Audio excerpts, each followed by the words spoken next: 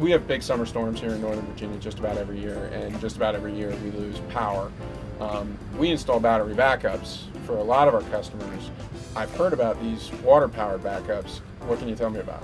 So, like you said, there's two different options for backups: water-powered versus battery. And the downside of a battery backup is that it has a limited life or a limited runtime during a power outage. There's an X number of pump cycles in that battery, and after those are gone, that's all that's left. With a water-powered backup, you have the peace of mind that knowing it's going to run continuously with no battery that can run out, and it's going to continue to keep your basement dry regardless of how long that power outage is. Just because it's running off of the city water supply, which they have backup generators on all those systems, at the town level. So those things are all taken care of, and you're never really going to lose your municipal water supply. Now, will this pump water out as fast as the main pump would have? No, this is about, what we say is roughly about half the water output as your main pump. So if your main pump really can't keep up at all, the chances of a battery backup or a water power backup being able to completely keep up are pretty slim.